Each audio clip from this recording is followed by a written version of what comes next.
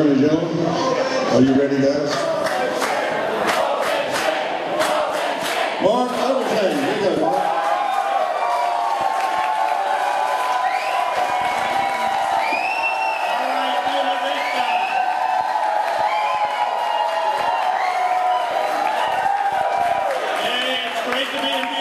It's great to be in Rockbridge County. I spent hey Ralph, can you say that, Ralph is gone, but I bet he can't say that 3 of the best years of his life were in Rockbridge County, but I sure can. I love my time at WNL.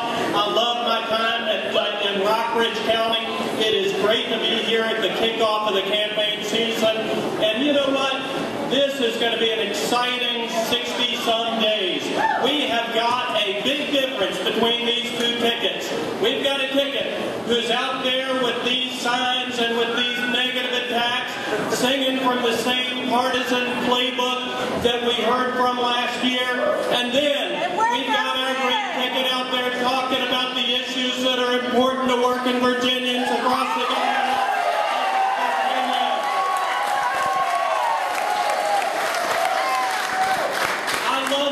Commonwealth, and as I travel, I am spending tremendous time west of the Blue Ridge Mountains. We have an awful lot of work to do as I travel, whether it's in the northern Virginia area, southwest Virginia, south side, or anywhere in the Commonwealth of Virginia. The issues are the same. What are you going to do to protect our kids? What are you going to do to protect our families? What are you going to do to keep our economic engine running in the Commonwealth of Virginia?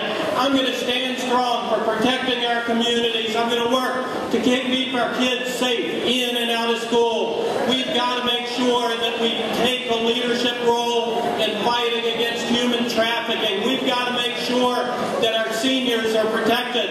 I'm going to work hard to make sure that our communities are safe as the next Attorney General of the Commonwealth of Virginia. I'm also going to make sure that I do my part to make sure that our economic engine keeps firing on all cylinders here in the Commonwealth of Virginia. We have to recognize that regulations kill jobs, and as Attorney General, I will take an aggressive role in reviewing regulations and rolling back the regulatory burdens in the Commonwealth of Virginia. But more importantly, we've got a federal government that knows no bounds of its authority. We've got Southwest Virginia that is under the thumb of Washington, D.C., and it's not just a handful of coal miners who are some UNW, some are not UNW. We're going to stand up as Attorney General of Virginia and fight the overbearing efforts of Washington, D.C. to kill a sector of our economy in Southwest Virginia. Are you going to join me in that fight?